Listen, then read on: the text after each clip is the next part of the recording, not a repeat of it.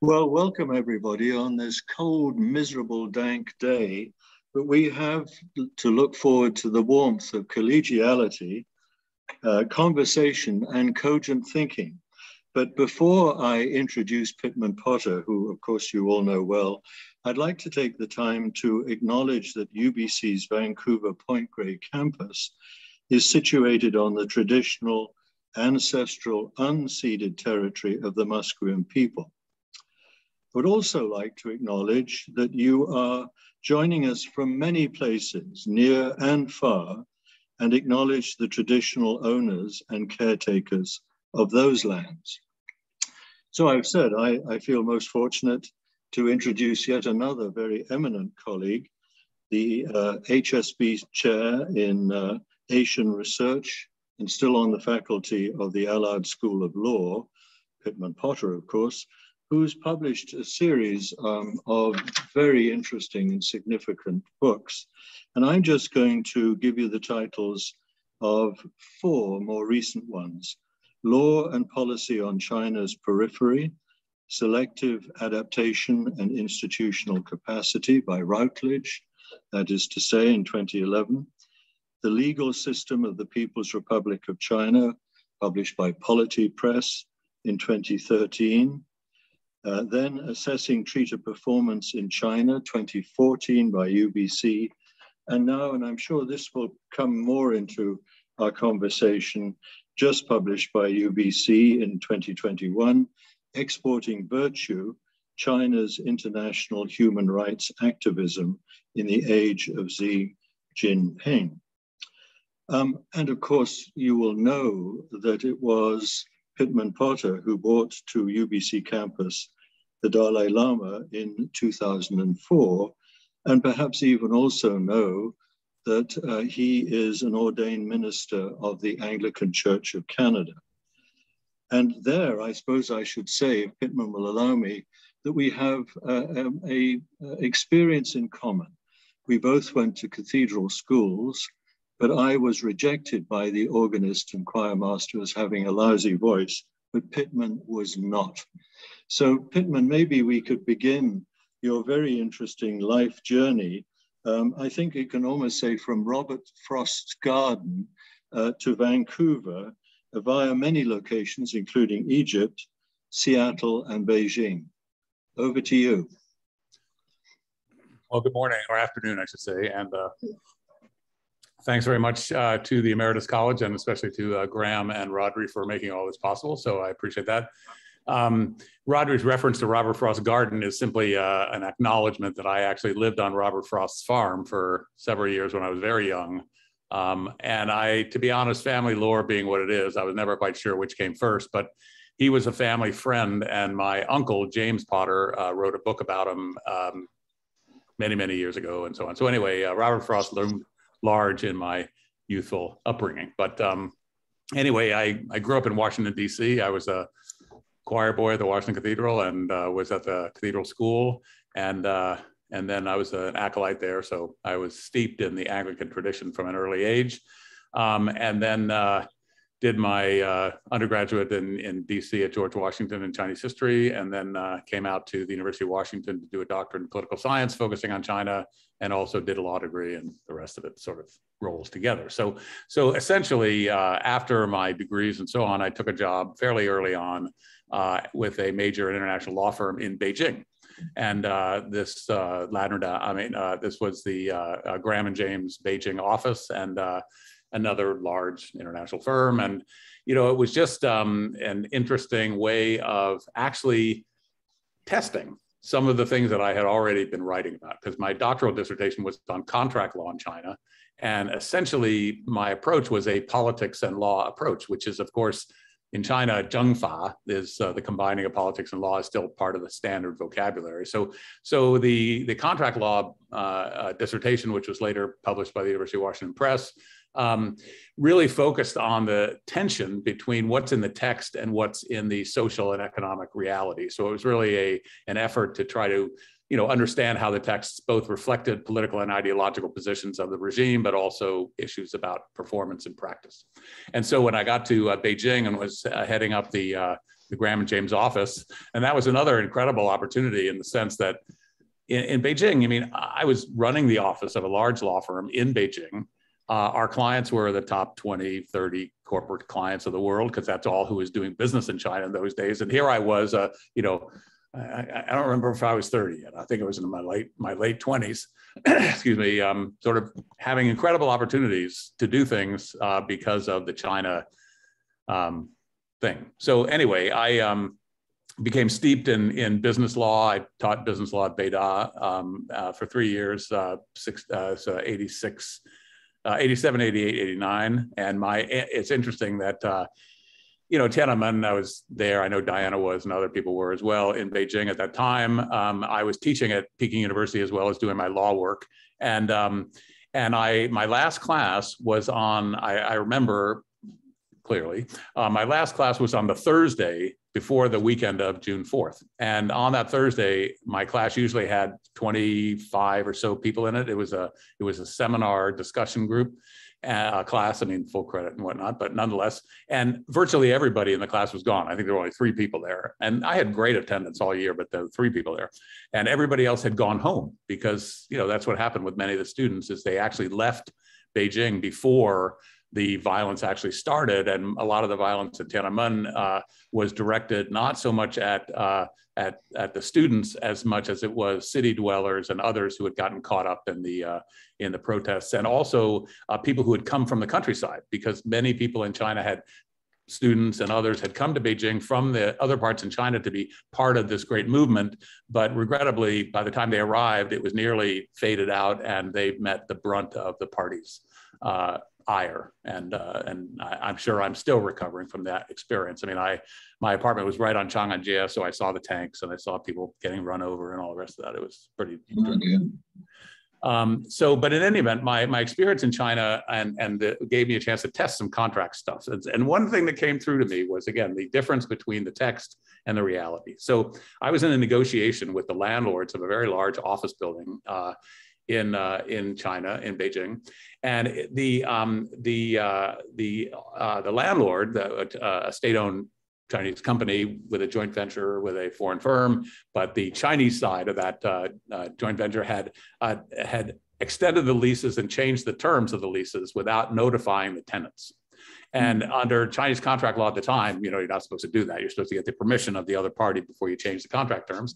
And so I was in a negotiation with this official about how that could happen, and I came equipped. I had the statute and all that stuff, and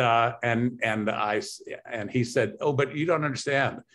As the dominant official related to the permissions of all the offices that in those foreign offices in that building that were tenants of the building, as the official that approved them, I have the authority to speak for them in terms of contract changes, and I am not." Regardless of whether I actually inform them or not.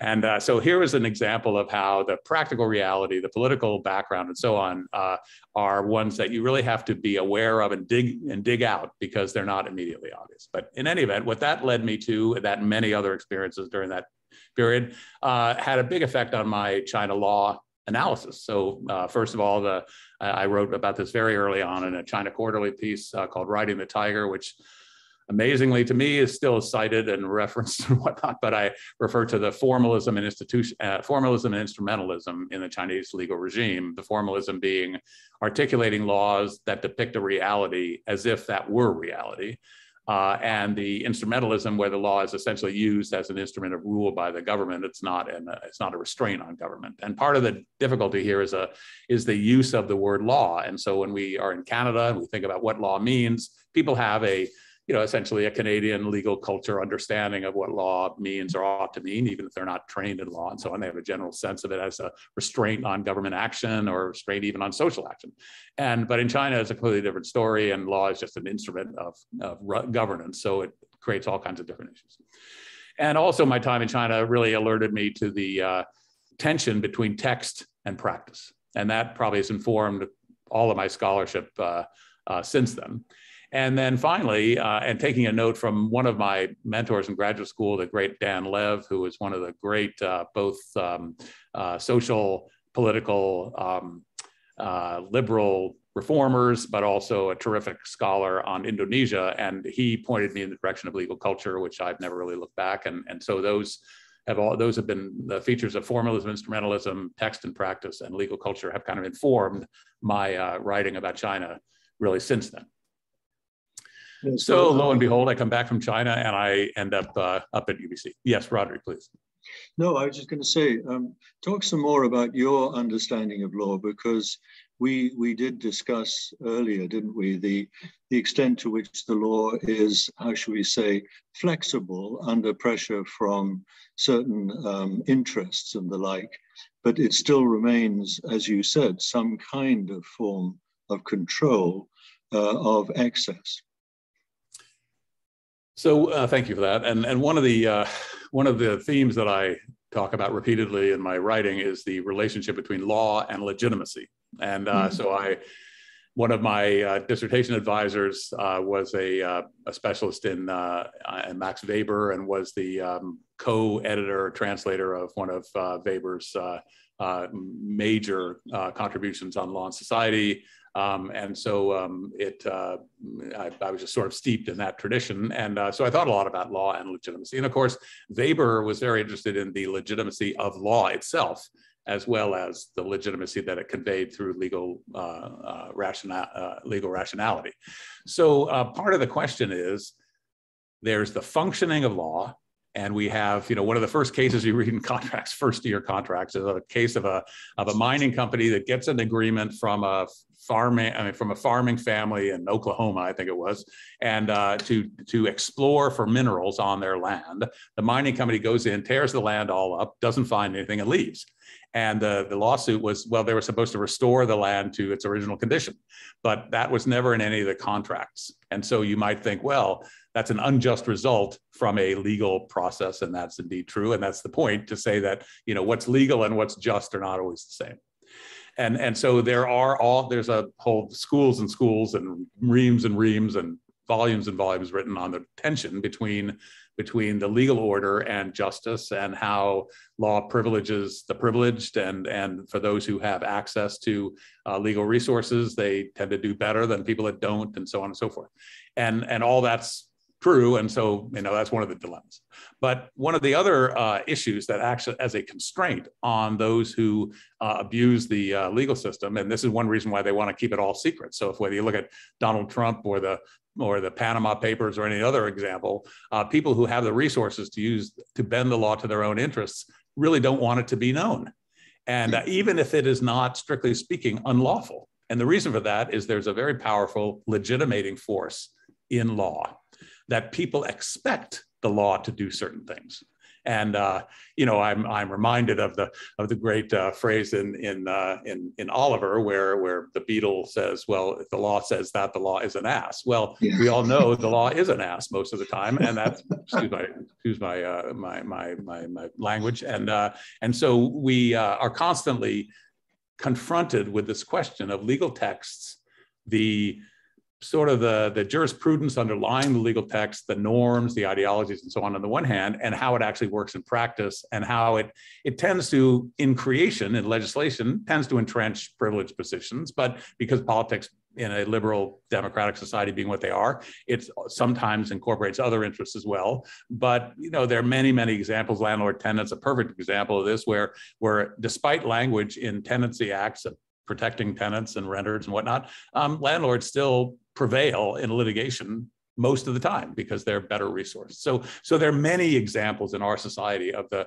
dysfunction of law. But the problem is that law is, or not a problem, but the feature is law has a legitimating function, both for the regime and for itself. And so that acts as a constraint on really obvious abuse. Now, I think, in the US, we'll see what happens to Trump and see whether that's actually true or not. But anyway, in China, people in China are actually quite, pretty cynical about the regime, I think it's fair to say, and so had very low expectations about law.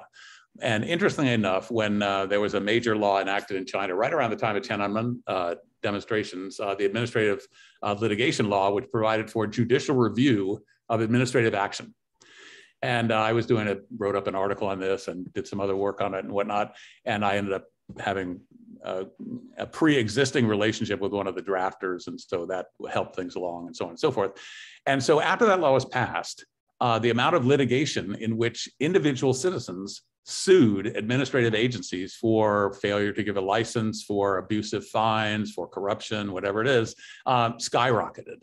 But then what happened is the courts basically were siding with the government agency virtually all the time, and the frequency of that litigation just went back down to nothing. So people in China often, in the early days and even today, see law in an instrumental way also. As the regime sees it as instrumental as part of rule, people see it as an instrument to achieve their socioeconomic and political goals.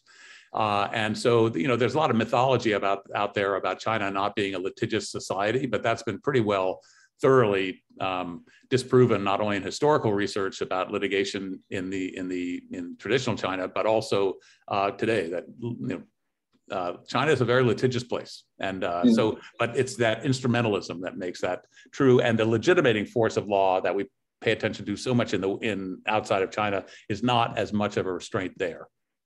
Yeah. Well, can I sort of pick you up now on the very interesting title of your latest book, Exporting Virtue, because virtue carries so much with it. And will you allow me a really awful kind of pun that Jinping seems to have no pangs?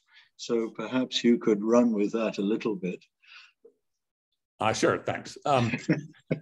So the context of this book is actually builds on so much of other things that I've done. Now, it's true that it came out of a series of articles, but it's so different from the articles that really is the whole is really quite more than some of the parts, if I could dare to say that.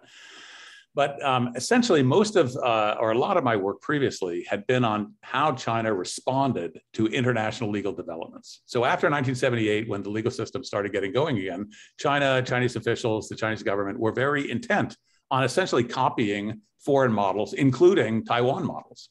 So whether we look at the civil code or contract law or civil procedure, even those often are sometimes copied verbatim from foreign laws. And that's one of, you know, a number of complications.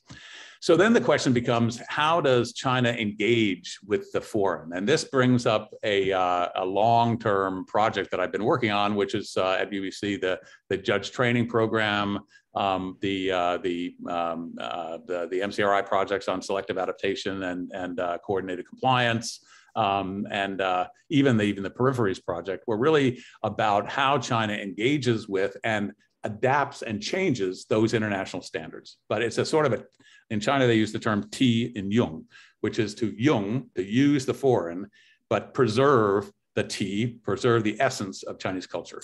And this was, as I discuss in the current book, there are examples of this in the late 19th century reform period under the Qing, in the early 20th century Republic of China, May 4th movement, and so on, where efforts to borrow foreign technologies, whether they be engineering and military science or whether they be education and administration, were stymied essentially by traditionalists who said these will threaten unduly our existing values and norms. And so, so the Chinese legal system has actually carried out that same issue, which is where on contract law, for example, which I continued to follow for a long time, they entrenched the principle of party autonomy, that the autonomy of the party, the freedom of the parties to reach the agreement. And that's embedded in Western contract law. But by the time it got into China, it was not quite in the same form, because the freedom to enter into contracts was constrained by all sorts of political and regulatory constraints by which the government maintained its interests despite people running around and doing contracts freely with each other, at least apparently. So there's that dynamic of the foreign and the local. So what I deal with in this current book is it's really from the outside in perspective to an inside out perspective. And I hasten to add that my previous book on treaty performance in China, the 214 volume, that developed a model or a paradigm of what I called selective adaptation, which had an analytical framework that was somewhat complicated, but nonetheless described how Chinese officials, decision makers, interpretive communities, if you will, interpreted foreign rules based on their own circumstances. So for example, when China signed on to the World Trade Organization or any of a number of other international treaties, they are nominally bound to the text of that organization, of that treaty, WTO or whatever else. But when they're interpreting it, they're interpreting that text in terms of local meaning and local knowledge. And so it's not quite the submissive Western initiative Chinese response approach that was associated with a lot of Orientalist Chinese studies in the late 19th and early 20th century. It really does draw on the legal culture as an autonomous and powerful force through which decision makers in China, legal communities, and so on, interpret a wide range of norms, including their own. So, so in the current book, we have seen in the last 10 years, pretty much, but maybe 6 or 8 years, a increased effort by China to actually change the international order. So as opposed to selective adaptation, where international standards were being brought in but reinterpreted, what we see now is a much more active effort to actually change those international standards. And this was referred to obliquely by Hu Jintao in his final speech in his last, as he was about to retire as party chair at the 18th Party Congress. And it was reiterated by Xi Jinping, and it's been reiterated by Xi Jinping since then, where China should be changing from being a norm taker to being a norm shaper. And Xi Jinping used the specific term shaping international standards and so on. So there's very much of an effort to do that. Now, you know, if you look at the title of this book, you might not know. I mean, if you didn't know me and you looked at the title of this book, you might think it said something other than it does, because the title is actually Exporting Virtue, China's International Human Rights Activism in the Age of Xi Jinping. So clearly, most people think of international human rights activism as the great work of Amnesty International and human rights in China and those folks, which I applaud and have participated in and think is terrific. China's international human rights activism is quite a different sort. It's about trying to change the norms, standards, processes for international human rights law. But it's still activism, it's still international, and it still concerns human rights. So there is there's a rather heavy-handed level of irony, in that title. But I also did that somewhat deliberately, because I'm hoping that the title will escape whatever restrictions are placed on books of this nature going to China and elsewhere, because most of the time, my experience at least, is the people who are reading the Mail and reading the articles and reading things to decide whether they should crack down on them or not often don't go very far into them. They often just look at the title and check the subheads, kind of like a poor undergraduate student, and then they make their decision as to whether to censor the item or not. And one good example of that is last week I gave a talk to several hundred people through Hong Kong University Law School about this book.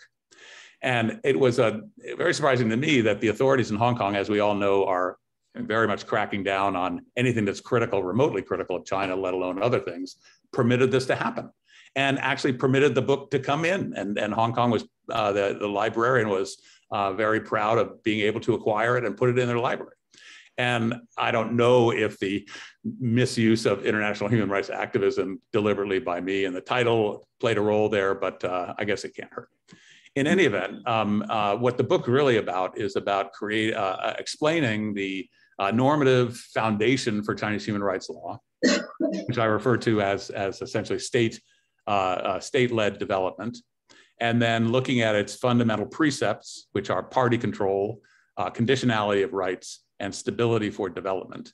And then I explain how those are prevalent in China's, the Chinese regime's treatment of political expression, international trade and investment, and various specific issues like labor law, environmental law, and so on. And so that's what the book is essentially about. And it really makes the case, I think, that I hope at least, that China has been very, very active at the UN and elsewhere in trying to actually change the procedures and the standards for human rights law. And why are they doing that? That's the question that people ask me all the time. Why do they care? I mean, why does China care what the international law on human rights says? Because they don't seem to want to follow it very often. So why do they care about it? And the answer is back to that question of legitimacy.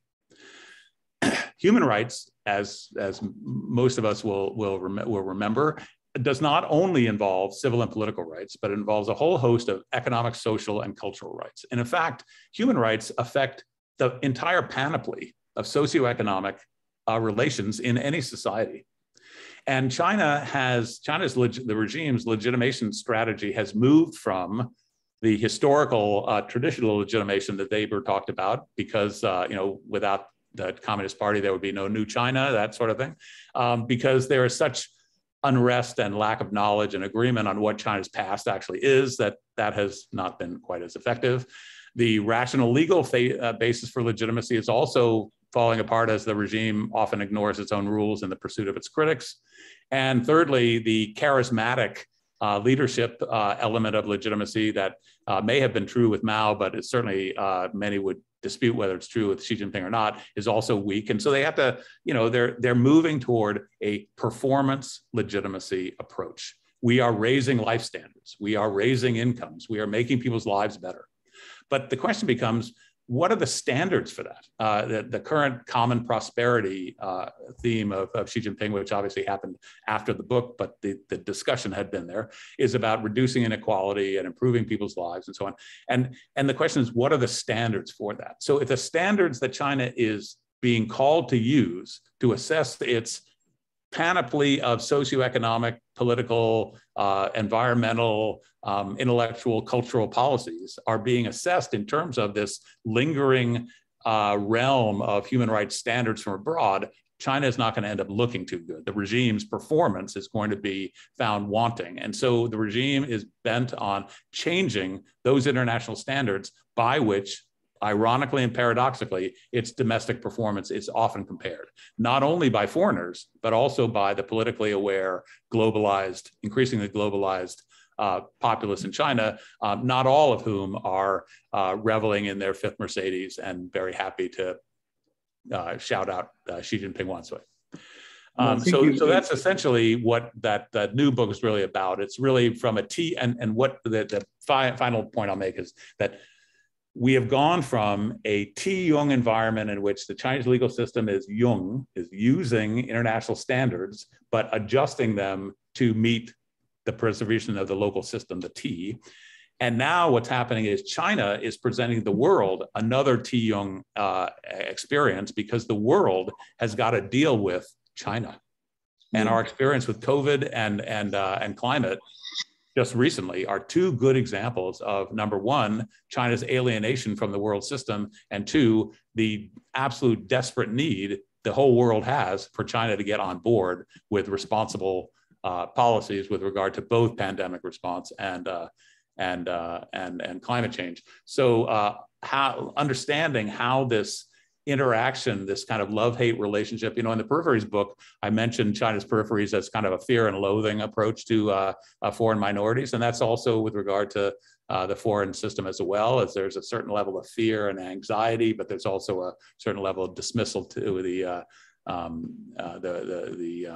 recent work of Wang Huning in Shanghai, which has challenged the applicability of liberal standards in China, is just one example, and there are many others. Well, I was just going to lead you on actually in that direction, because the book and other of your work has really looked at populism in other parts of the world. And we together talked, I find it very interesting, about the larger picture of globalization and the emergence of disparities rather than the hopes that were originally held out for that idea. So maybe you could follow up particularly on populism, because I think you've written some very interesting things about that phenomenon and its complexities. Well, thank you. Thank you for that. And, early on I think of my UBC time as the first 10 years were at the law school, the second 10 years at the Institute of Asian Research, and the third 10 years back at the law school, which is not too inaccurate. So in the fairly soon after I joined IAR at 99 or 2000, I did a major strategic grant from SSHRC on globalization and social cohesion in Asia. And that was a multi-country study, including China, Japan, Korea, and Sri Lanka. I'm think I'm not forgetting anything, about the impact of globalization on social cohesion. And so that was a very interesting project, which involved several publications and books and stuff that came out of it. And so that's been an ongoing issue. The current work that I'm on, and I, even though I'm sometimes asked to give a talk about the Exporting Virtue book and so on and so forth, I mean, that, as far as I'm concerned, I sort of did that. So I'm, you know, I talking about is fine, but I'd much rather talk about what I'm working on now, and that's this populism question. So what I'm suggesting in this new work, and it's still just it's a manuscript that I'm working on, got a couple of chapters done, is to look at a phenomenon of what I call globalized populism, to understand China, the Chinese government's behavior and interaction with the world in terms of discourses of populism. So what this invited me to do was to do a whole lot of learning about populism and so on. And so I developed a kind of an approach which accepts that populism has both what I call a progressive and regressive dimensions, but left-wing and right-wing populism. You know, left-wing, you might think of Extinction Rebellion or Black Lives Matter or any number of other examples, I Don't Know More, so on. And those are basically imagining an ideal future and trying to get to that ideal future and seeing elites and vested interests as an obstacle to achieving that future ideal. And so I call that progressive populism. Others would call it left-wing populism. I call it progressive because it's about progress toward a future ideal. What many people often refer to as right-wing populism, I refer to as regressive populism because it's about recapturing a past ideal. Now, both of these ideals may be equally mythical, but nonetheless, right-wing populism is about recapturing that past ideal, make America great again. So the question then becomes, if we look around the world, we see left-wing and right-wing populist regimes, and I do a bit of a survey on 5 of these in the second chapter of this book, trying to select from left and right populism. So I look at Latin America and look at Venezuela and Brazil as left or progressive and regressive populism. In Europe, I look at Hungary and the Greek regime under Alexis Tsipras, which was a left-wing populist regime, and Hungary, of course, under Orban is more right-wing. And then I look at India under Modi, which is by most accounts a right-wing populist regime, or regressive, shall we say. And then I sort of say, well, you know, China would have been the analog to the left-wing populist regime under Mao, and the Chinese Communist Party has portrayed itself in populist terms since its beginning, and the rhetoric of serve the people and so on has really called on populism. But in the current China, the last populist that made any headlines was Bo Xilai, and we all know what happened to him. I mean, the current regime of Xi Jinping has no time for domestic populists, but nonetheless, it has used populist rhetoric to challenge the international order and to present itself as an aggrieved victim of the international order. And we saw that in its language on COVID and the investigations on COVID, their response to questions about COVID origins and the call for more WHO investigations.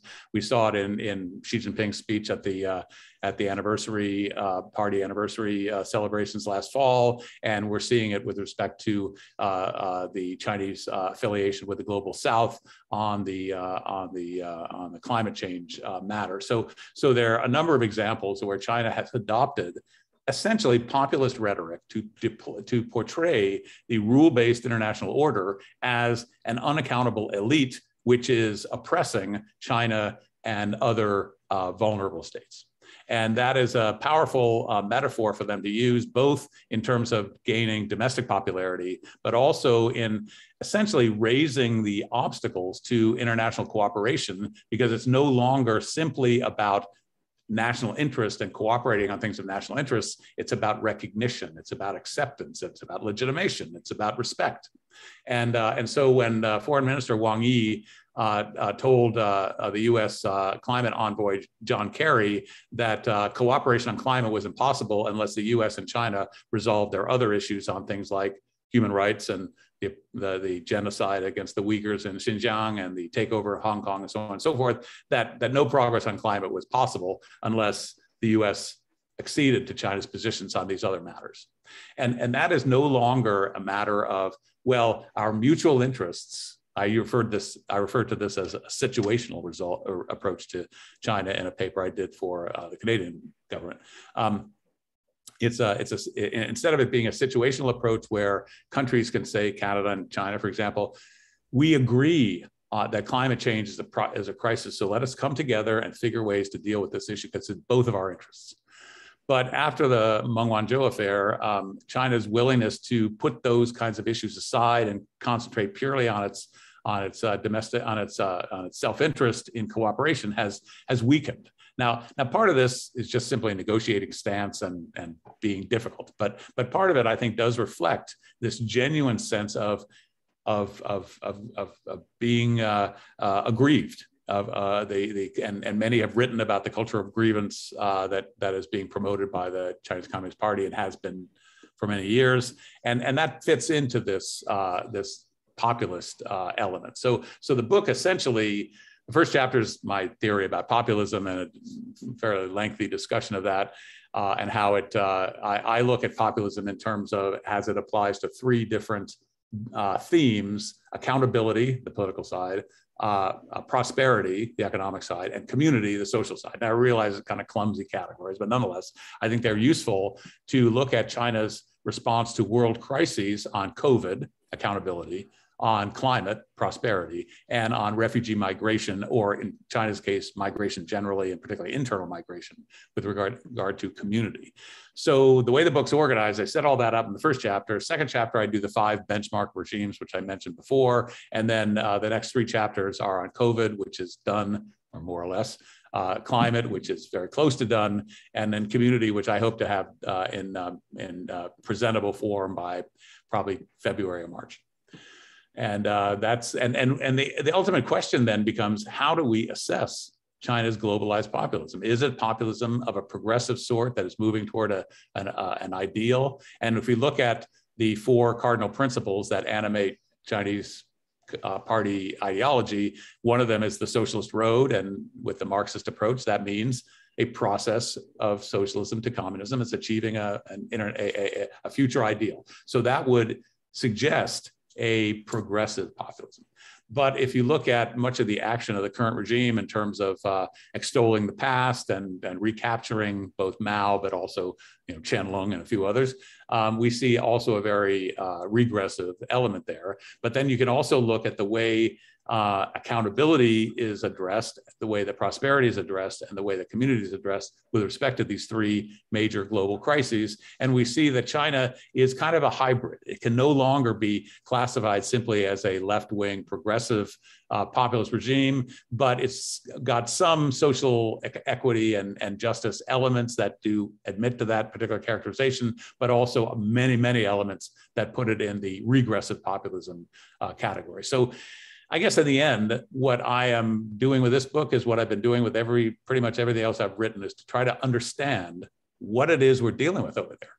I try to understand Chinese legal behavior, political behavior, social behavior, and in understanding that, you've got history, you've got ideology, you've got culture, you've got institutions, all of these factors.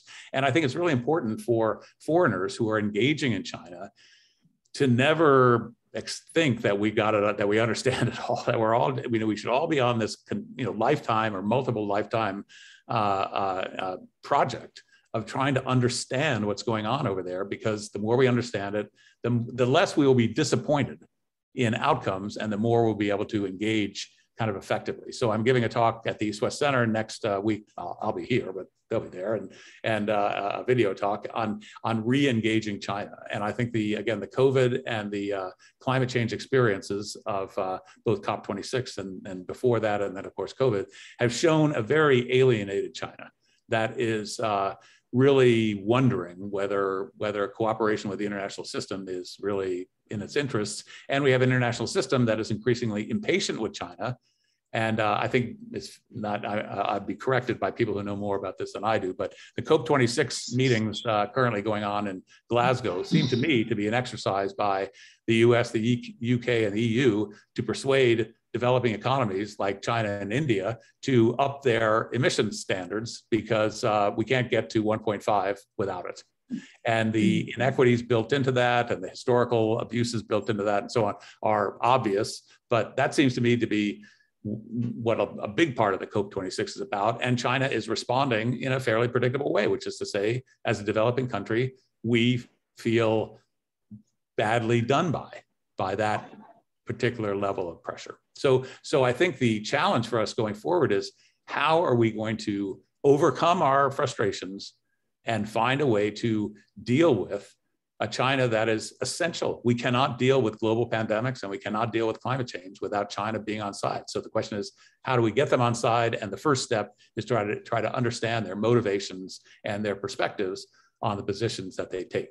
Now, the last point I'll make on this is it's so critically important to remember that we're not talking about the monolith here. I mean, there's a lot of diversity in China, so I'm mainly talking about formal regime decisions, but even those are often very diverse and fragmented. And in Chinese society, I mean, I think people may have seen it just recently. There's a pop song going around nowadays called "Bo Li Xin," fragile. And it's a critique of China being sort of overly fragile. And I have to say, many of us in the China community have heard no shortage of expressions like, "You're hurting the feelings of the Chinese people." And when we invited the Dalai Lama here in 2004, I had a visit from the embassy, and they said specifically, in fact, I got a letter from the ambassador who said, interestingly, he didn't say don't do it.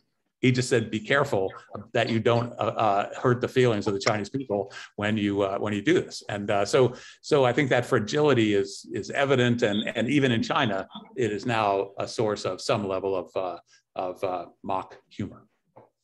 Well, you make a good point, of course. I mean, a lot of the problems with India and China is that we expect to have things so cheap. So we get them, I mean, we get them to do the polluting.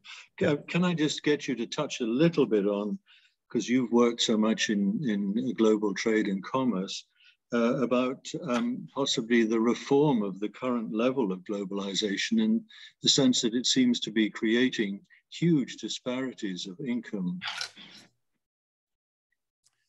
I have to say, I'm not particularly sanguine about that circumstance.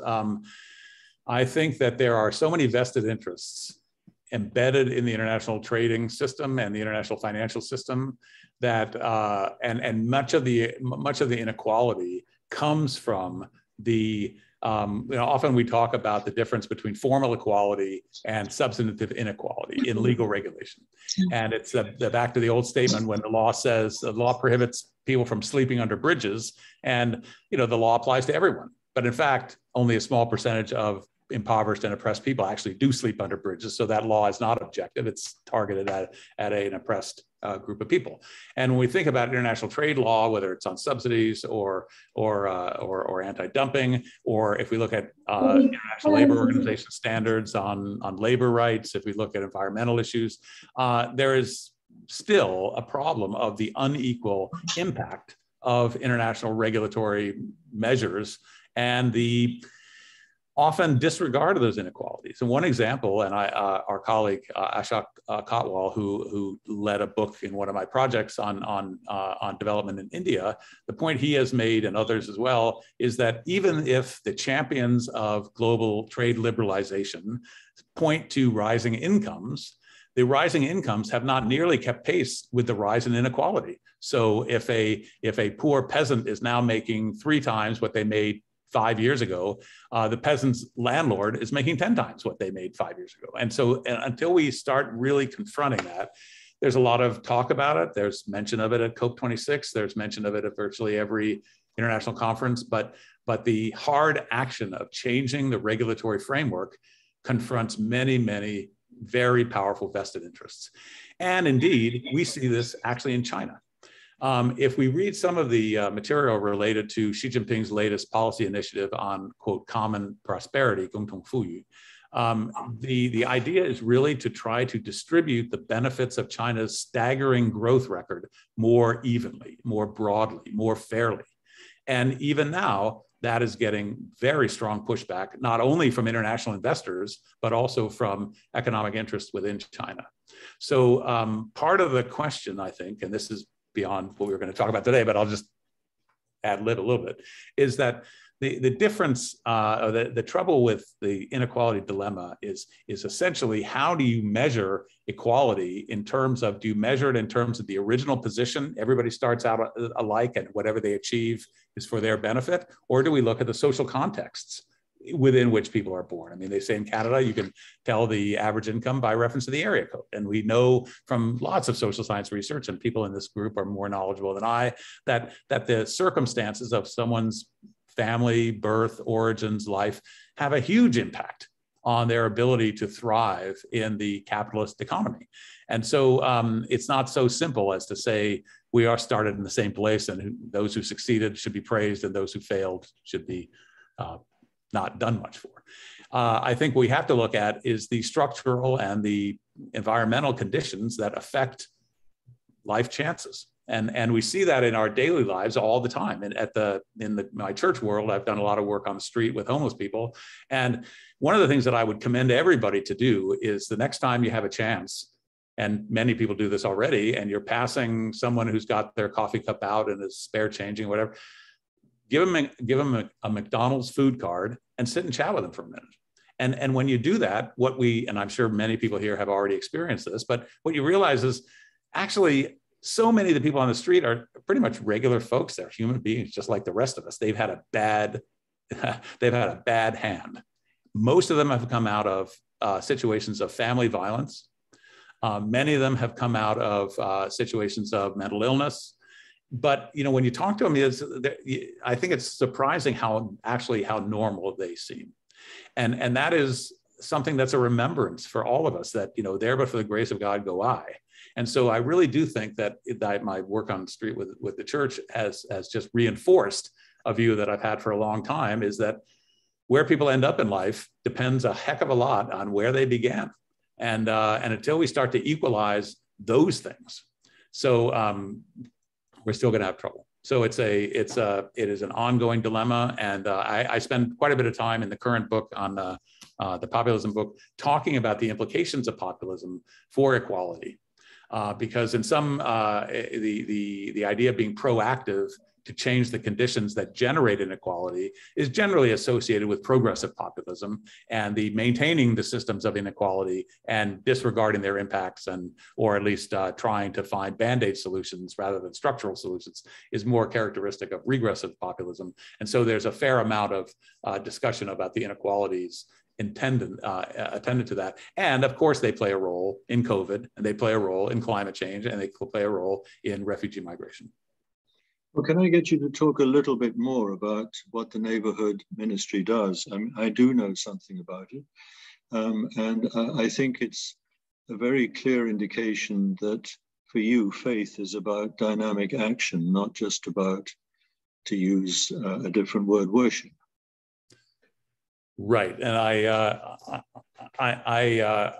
accept that they go together, but I've been more on the living out and active part of it. To just remember something I learned in seminary, where I went to divinity school, among the other things I was doing as a professor at UBC, and one of my professors said, if there's one book in the Bible that you read, it should be the book of James. Because the book of James says faith without works is dead. And the book of James talks about if you see a fellow who is cold and you say, be well, have a nice day. I'm paraphrasing, but be well, have a nice day. What does that actually do? Nothing. If you have to give the person a coat, you have to give the person food. You have to make the person whole in terms of those things the person needs before you pat them on the back and say, be well, have a nice day. So the action is just critically important. And it's a faith action. So about, 14 years ago, right when I finished my degree, I did an MDiv at Vancouver School of Theology, much to be recommended, I would say to all. I got together with a couple of other classmates and started talking about a street ministry in West Point Grey. Now, there was a street ministry already downtown led by the Reverend Matthew Johnson out of St. James downtown.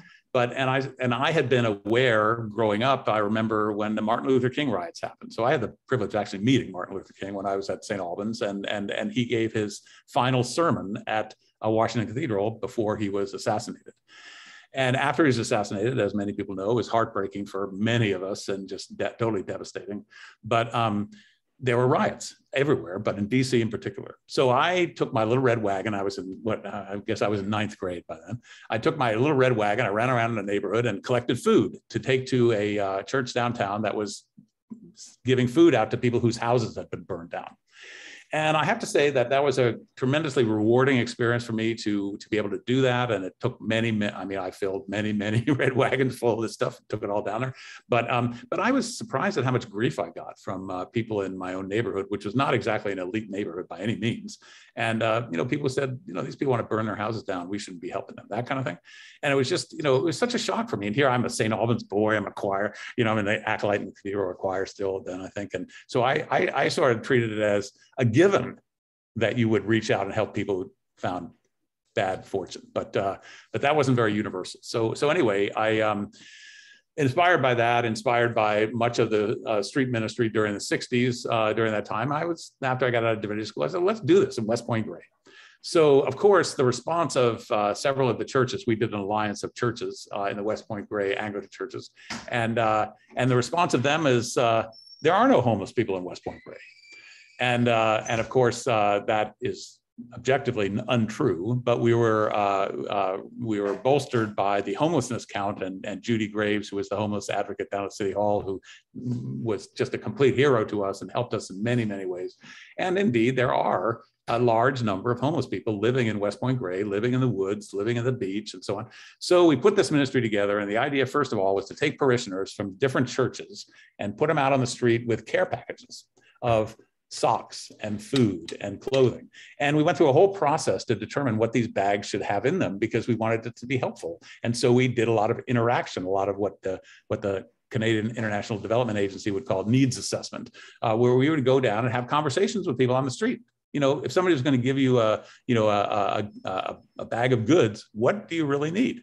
And, you know, socks is huge, you know, and those sorts of things. So we adjusted the bags and we handed them out, and you know, it was about a ministry of witness. It was about a ministry of doing things and being seen to do things.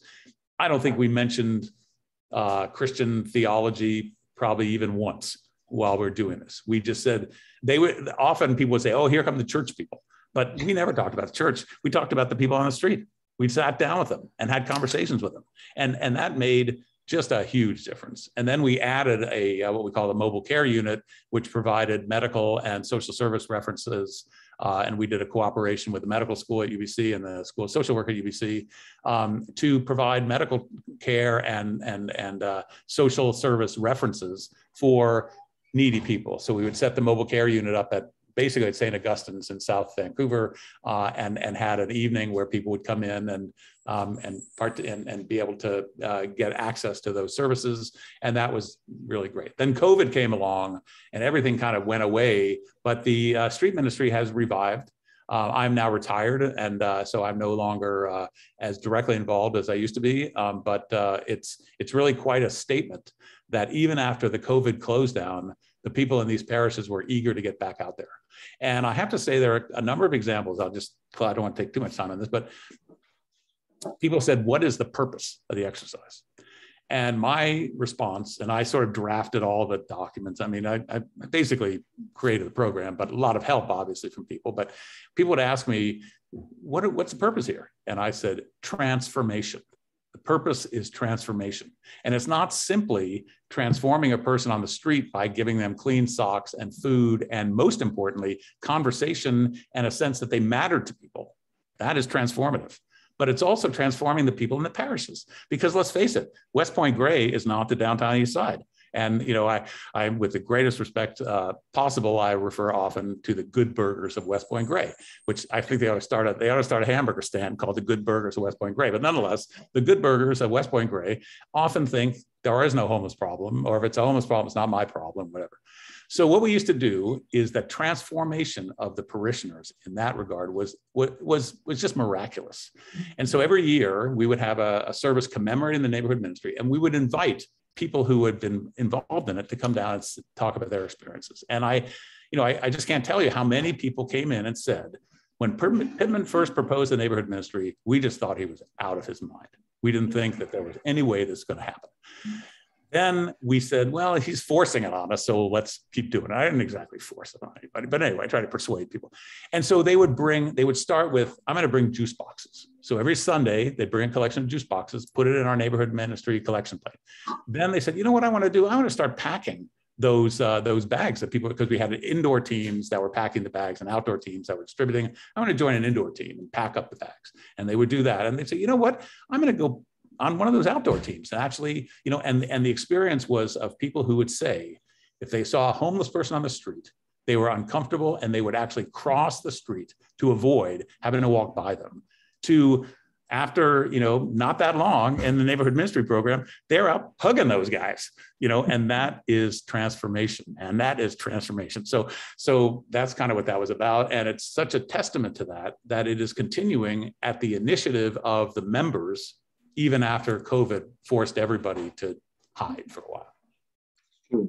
Unfortunately, well, not unfortunately, but we need to turn to questions soon, the next couple of minutes, sure. Pitman. But of course, there's another dimension which I haven't perhaps left enough time in your life, which is music. And maybe as we transition into the questions, you could say a little bit more about music, which obviously is, I would, if I may put words, you know, as part of your spiritual understanding of life, and also about the transformative nature of music itself in terms of its appeal to them. Well, thank you for that. I was in the Washington Cathedral Choir, so I learned a lot about music, and I am nowhere near the musician that your average church organist is, I have to tell you, but I'm, you know, I have a great love for it. And, you know, many experiences from that. And I was just recounting to my daughter just yesterday, actually, the experience of, so my choir went to England in 1966 to be the choir in residence at Westminster Abbey. And I think it is the first choir in residence from abroad, or from the United States, at least, in quite a long time, if ever, to celebrate the 900th anniversary of the founding of Westminster Abbey. So we sang services there and we met all the people and whatnot. But one of the great experiences was going up to Coventry, because we sang at Coventry Cathedral, and you know, when you ride that road from London up to Coventry, I don't know if there are probably many by now, but you come over this hill and you see the hulk of the burned out old Norman cathedral, and you drive a little while longer, and then literally rising like a phoenix from the ashes, you see the beautiful new modern cathedral. And that is just you know, that's an incredible experience. So that choir was, you know, Martin Luther King, you know, Ravi Shankar, you know, Cesar Chavez. I mean, not Cesar Chavez, people that we met in the course of that process. Well, then since then, of course, I played guitar and listened to the Grateful Dead. And one of my experiences with the Grateful Dead was a lot of Grateful Dead lyrics, theme, if you will, really were evocative of the Christian gospel. So I wrote a book a few years ago called The Gospel and the Grateful Dead. And I was urged to do it by folks in the church because I'd given a couple of talks on it. I wrote a paper on it at VST and so on. So, you know, I self-published this book, and it actually was very well received. And actually it's probably sold more copies than any of my academic books have. And it really plumbs those ideas of Christian fellowship, spirituality, commitment to social justice. You know, there's a great Grateful Dead song called Wharf Rat. And this encapsulates this mission, Book of James, Grateful Dead, Gospel and the Grateful Dead. there's a line in that where it's about a down and outer on the wharf of San Francisco, and the narrator, who Jerry Garcia sings the song, but whoever the narrator is, says, "Can I help you?" And the person says, "Ask me if I got a dime for a cup of coffee." And the narrator's response is, "I got no dime, but I got some time." Yeah. And this is so evocative of the neighborhood ministry. We did give things out, including money, but mainly it was to be a presence for people, to be a conversation and a presence for people. And the great former dean of Christchurch Cathedral downtown, Peter Elliott, used to use the phrase that in ministry, don't just do something, sit there. And that sitting there, I got no dime, but I got the time, is about committing ourselves to the humanity of the people that we are engaged with. And that was embedded in the Grateful Dead, embedded in the Gospels. And so that's what led me to write that book. And of course, I played in a Grateful Dead band and, you know, made music and made CDs and all that sort of thing. So music is a big part still. Well, I think we must now turn it over to everybody who's been listening to your fascinating talk. So are there any questions? I've got my chat box open, but as yet, I haven't got anybody who's typed in a question.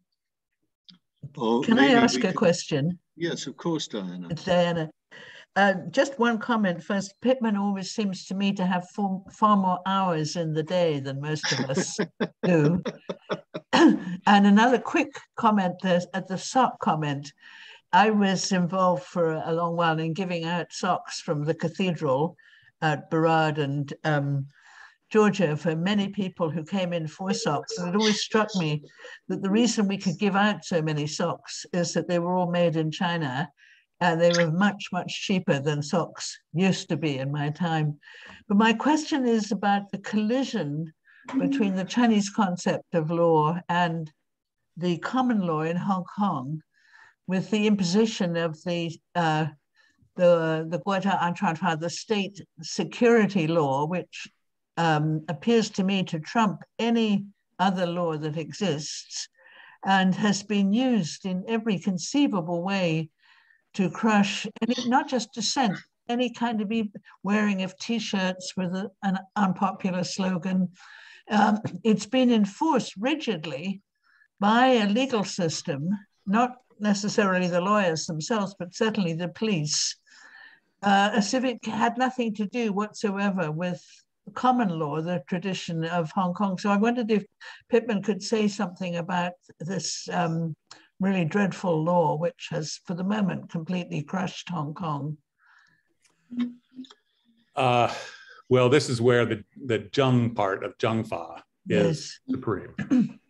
So China has been systematically dismantling the Hong Kong legal system. They have dismantled the legal aid office. They have stripped lawyers who had even the slightest involvement in advising or representing clients who had been arrested, often unlawfully, for peacefully demonstrating. They have stripped them of their law licenses and in some cases detained them. They have put incredible pressure on the universities to restrict independent thought and discussion about the law, let alone about Chinese politics. So it is, basically it's an unmitigated disaster for the law in Hong Kong.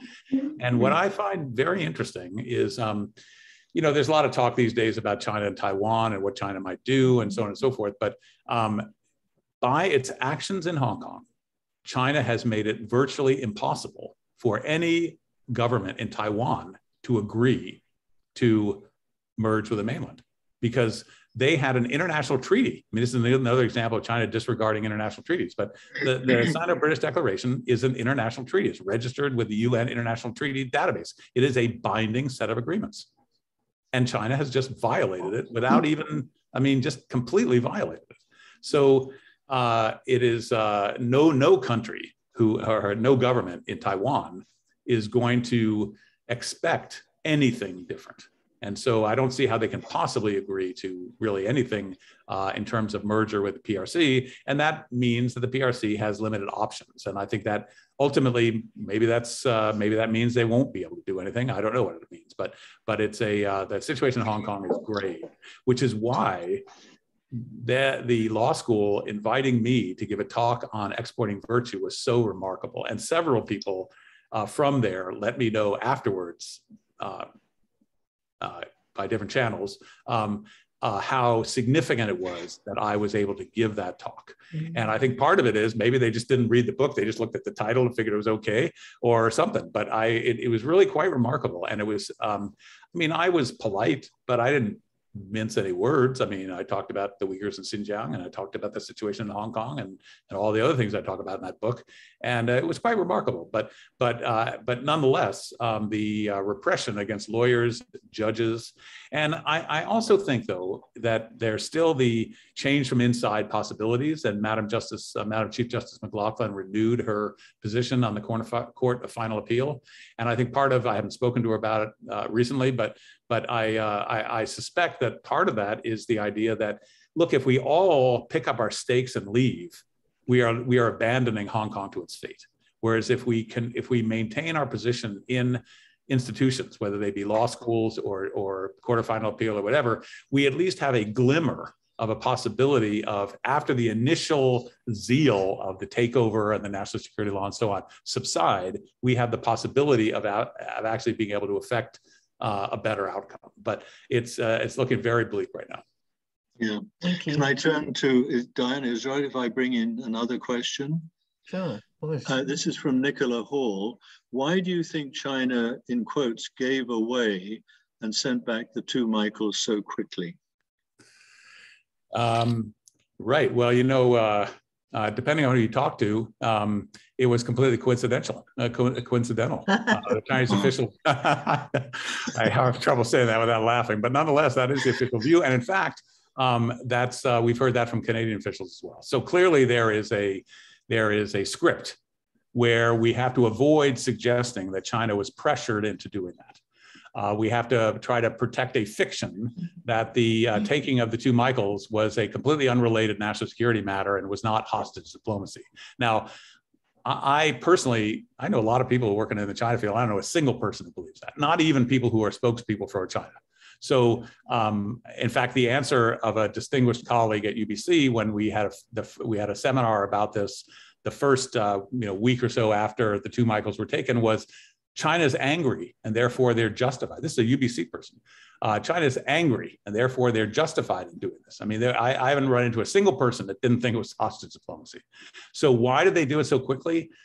You know, the number of different reasons. I mean, and I don't really know them all, but I think part of it is, and we're starting to see this in domestic politics in China, that China needs, just as I said, we need China. China needs its relationship with the West. I mean, the West is the export target for a big slice of the Chinese economy.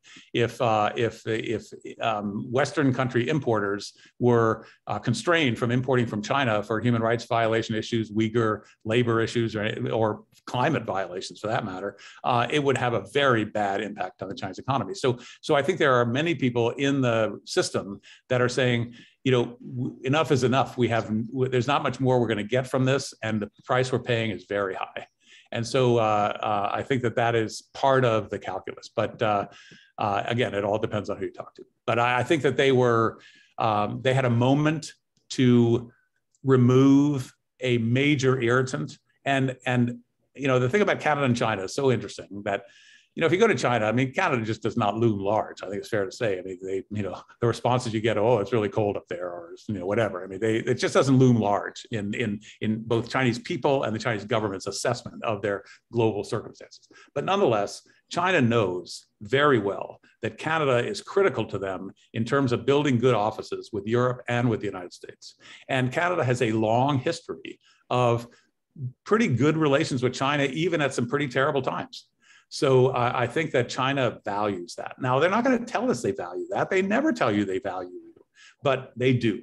And I think that they needed an opportunity to remove a major irritant and to try to bring Canada a little closer to the middle in terms of China's long-standing and big game conflict with the United States. So I think that's part of it, but I don't really know all the answers.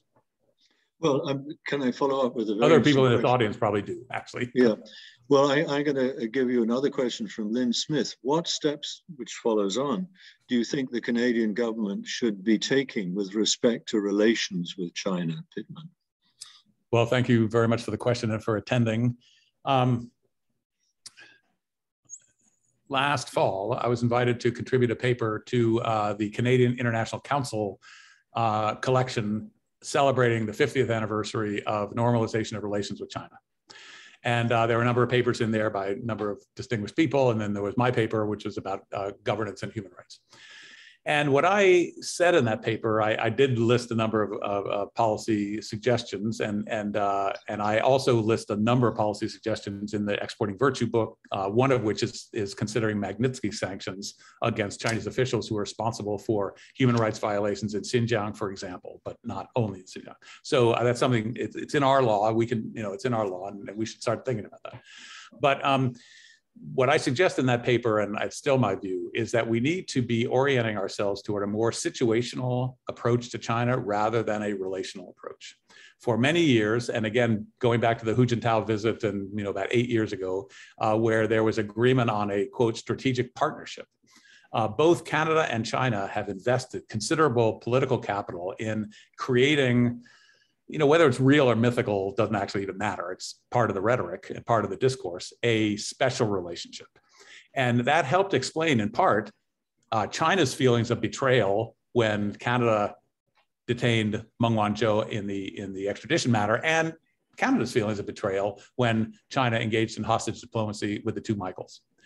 But I think that what I suggest in that paper is that we should save our relational commitments for countries and regions like the EU, for example, or the United States, with whom we share some basic values. With China, we share really almost nothing in terms of basic political values. With Chinese people, we share many human values, the importance of family, the importance of relationships. But with the Chinese government, we share very, very few. And so I think that we ought to be taking a situational approach rather than a relational approach. But of course, China wants to continue to be living in the relational world. That is what they want from us. And so they want us to assess every move we make on China in terms of what's it going to do to the relationship. And I think we need to kind of free ourselves from those constraints so that we're able to say, we will criticize you politely, but robustly on genocide and in Xinjiang. We will criticize you robustly on detention of human rights lawyers, Hong Kong, and the other things. But we will also hold out a hand of potential cooperation and friendship on matters like infectious disease and pandemic response and climate change. Now, I don't pretend for a second that that's easy, because the Chinese have sort of officially said they don't want to do things that way. But my experience in negotiations with China over the years has been that, they're pretty pragmatic, and they may say something that's important for making the sort of the TIFA, the political statement, the summary of the slogan that is going to dictate their behavior. But at the same time, in implementation, they can be very, very practical. So I think we need to be equally pragmatic and practical and say, we have no interest in being drawn into appearing to endorse the Chinese government's behavior, whether it be in Xinjiang or Tibet for that matter, or Hong Kong or Taiwan. We're not going to endorse that behavior, and we're not going to be mum in our criticism. But at the same time, we are also very interested in sharing resources, exchanging scholars at the university level, exchanging officials at the government level on things like climate change and pandemic. That will help China, and that will help us. And I think in the long run, it may allow us to move forward. Another very interesting question from Hans Schutzer. What do you think about China's relationship with religion? Do you see there any change compared to the time of Mao? Well, thanks for that question. And I wrote about this some years ago. In fact, my Peripheries book that you mentioned has a chapter on religion and society as one of the indicators of Chinese policy toward minorities, which at the time was at the very last breaths of what was at the time an accommodation strategy. which was the idea of accommodating minority nationalities and their religious convictions, and to try to allow economic development to kind of pacify people. Shortly after that book came out, that policy basically went away, and the policy on minority nationalities is much more one of assimilation, and that's what we're seeing in Xinjiang, we're seeing it in Tibet, we're seeing it in Inner Mongolia. Part of that is about religion, where religion is no longer given the scope that it was given under, say, Jiang Zemin. So Jiang Zemin talked about religion and socialism coexisting, being, sort of coexisting with defined boundaries, but nonetheless coexisting. You do not hear that language from Xi Jinping these days. You see religion as being essentially a threat to the party's need to unify the society. So the government has been very active in the last several years in cracking down on churches and cracking down on religious groups and cracking down on Tibetan monks in Xinjiang, closing mosques and imposing incredible draconian restrictions on practice of Islam, not only in Xinjiang, but Gansu and other areas. So their view on religion is not very supportive at the moment. And I call to mind a book that I referenced years ago, and I wrote my article and a couple articles and on a book chapter on religion in China. And it was called Science and Dissent in China. I think Lyman Miller, Alice Miller was the author, I think, if I remember correctly. And basically it asked the question, why is it in the Soviet Union that it's the scientists who are at the forefront of political dissent? And that is because the scientists answer to a higher authority. They answer to scientific truth. They don't answer to the political wants of the regime. And this is something that the Trump faction in the United States has yet to learn. But with religion, it's the same thing. Religious people answer to a higher authority. And that is an inherent threat to the hegemony of the Chinese Communist Party, and hence is being treated accordingly. Interesting. Well, Cedric Carter is asking, what do you think the Silk Road Initiative, what effect it will have on China's understanding of other countries' cultural and legal norms? Well, that's a terrific question, and an issue that I've done some work on. In fact, in the Exporting Virtue, in the Exporting Virtue book, there's a fairly lengthy segment on the BRI, Belt and Road Initiative, and the human rights implications of it. And frankly, they're not particularly good. I think China's practices and its doctrines with regard to BRI are not particularly good. But what we want to remember is that China is not a monolith. China sends officials all over the world to help administer these programs. It sends its own workers all over the world to many carry out these programs. And those people are exposed to a reality which is often different from the reality that they're fed at home. And that conflict creates questions. And as those questions multiply, there is certainly the possibility that more and more people in China will start beginning to understand that life in other countries is not always as their own regime has portrayed it. And that tension between the regime truth and the on-the-ground truth, which is experienced in many societies, not just China, but it is really the key to building knowledge and ultimately the key to resisting government-mandated hegemonic ideology. So I think that the Chinese regime's view, as indicated by its founding documents for BRI, for its lending documents on BRI projects, for its terms of financing of road building and so on and so forth, do not pay much attention or much heed to local cultural needs and so on. They leave that entirely to local donor recipient states. But at the same time, people in China, including intellectuals, including scholars, and this is evident in the writing. So if we look at Chinese academic writing on the BRI, there's quite a lot of acknowledgement of the tensions and the relationships between Chinese culture and local cultures and how mutual accommodation can work. There are many Chinese officials, some from former graduate students from UBC who have spent field research time out on the BRI and have done government projects on environment and so on in BRI countries, and are have developed a very acute awareness of the importance of local culture and values and so on. And so I think there is the possibility of that kind of mixing and of those ideas, but the regime's formal approach is not particularly accommodating. I don't know. I don't want to intrude again. Are there any other questions? I've got one I might ask, but if there's somebody else who would like to ask another question, because you've had enough of me, probably. Well, one fellow historian, I'll ask it if you'll all forgive me, has likened China to Bismarck's Germany. Should we understand China as following, with all the changed conditions, in a path of a new form of imperialism or not? I don't know.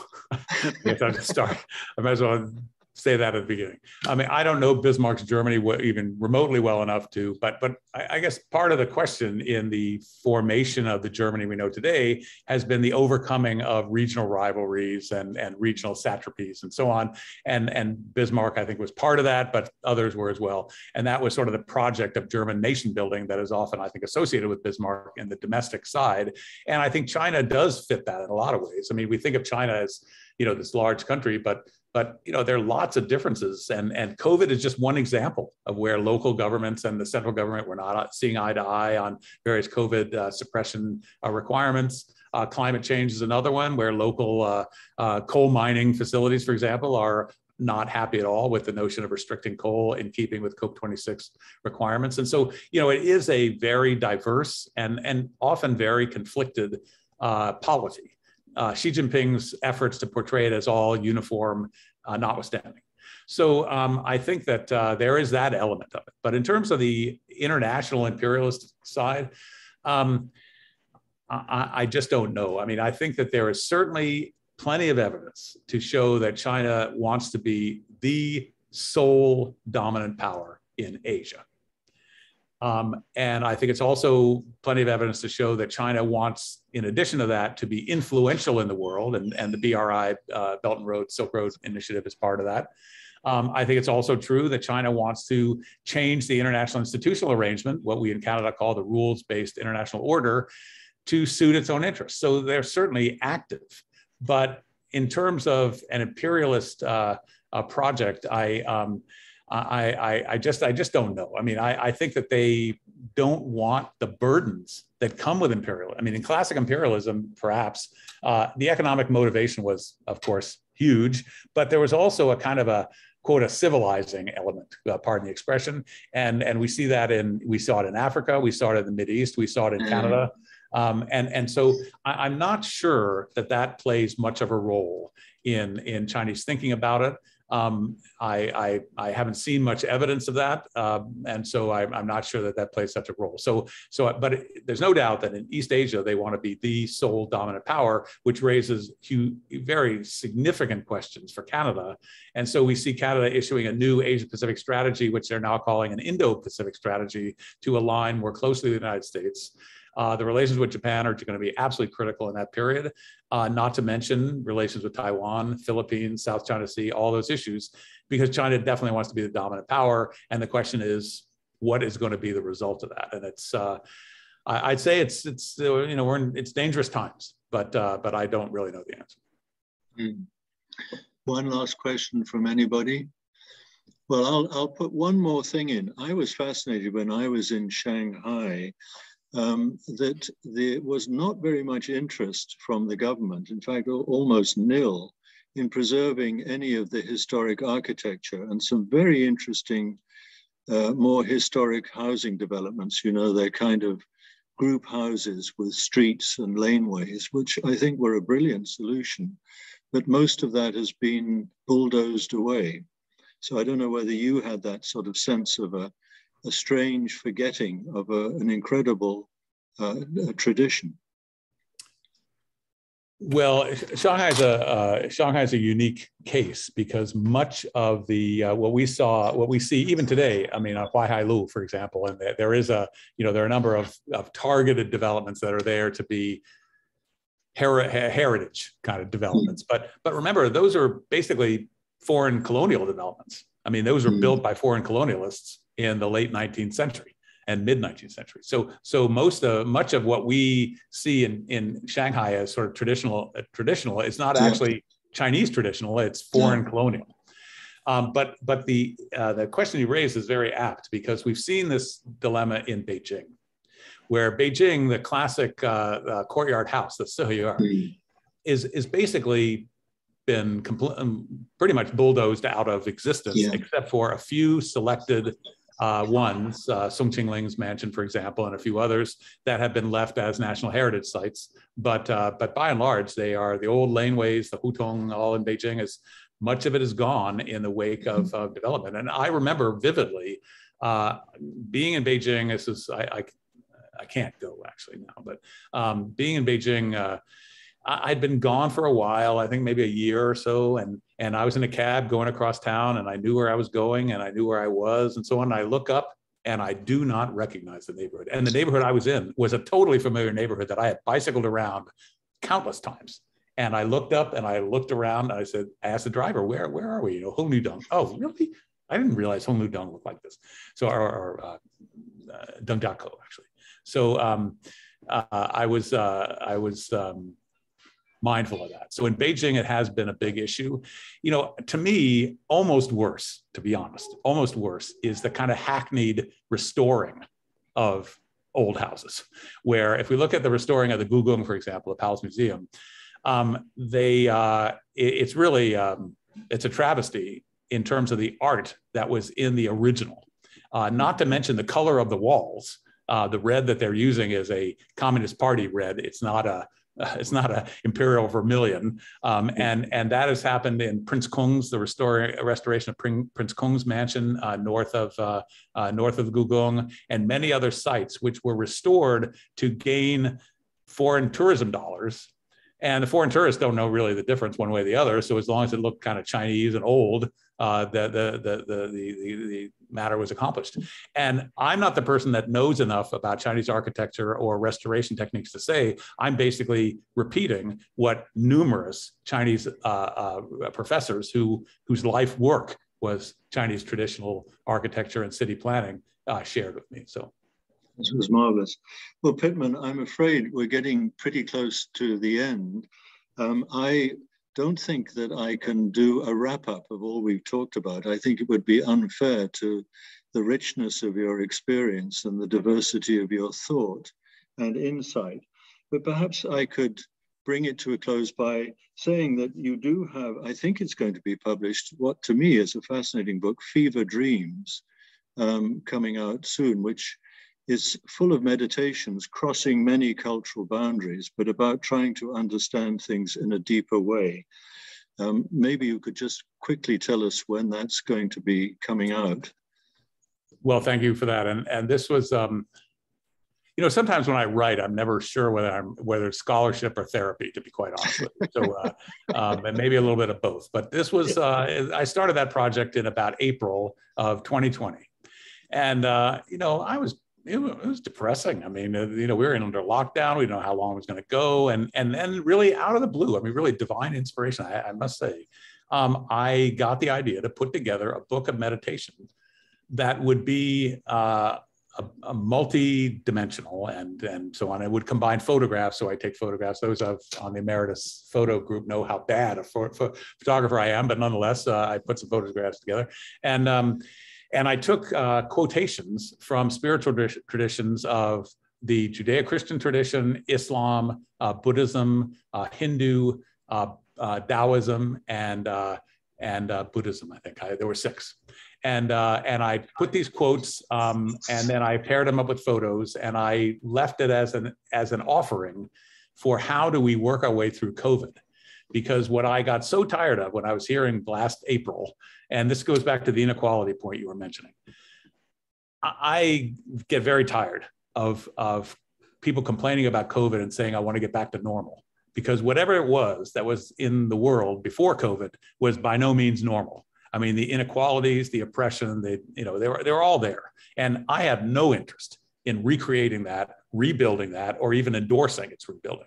So I think the task of all of us coming out of COVID is how do we build a new world? How do we build a new world that has the equality, that has the fairness, and then allows us to deal with pandemic response, climate change and refugee migration and a host of other issues in a more equitable and effective way. And my conclusion was, we can only really do that if we go inside ourselves. The problem is, the solution is not out there. The solution is in here. And so in order to find that solution, we have to go into ourselves and say, what do we as people, who are we? What do we think? What do we want? And this book of meditations was designed to do that. So it was a terrific experience for me. It took me better part of 220. I prepared it and printed it all out, and it's being circulated among the churches as a fundraiser for the neighborhood ministry. I, frankly speaking, have not thought about taking it to a regular publisher. Certainly, I should think about that, but I hadn't. But the idea about it initially was to put this book together and to print it. And we've gone through about 250 copies so far to neighborhood ministry people. And so we've been, pretty fortunate in the number that have been ordered and enjoyed by folks in a whole variety of Anglican communities and other communities around Vancouver. And it was really a labor of love for me, and I appreciate you mentioning it.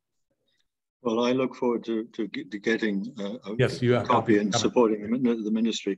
Well, look, I really want to thank you, Pitman. Can I also thank Sandra and Christina for making this such a wonderful event, and perhaps encourage all of you to join us again on the 11th of January with Anne Gorsuch. And since I know it's a bit early, but so what, can I wish you all season's greetings and a very happy new year. And thank you so much for being part of this wonderful conversation. Thank you very much. Thank you for coming. Thank you. Appreciate it.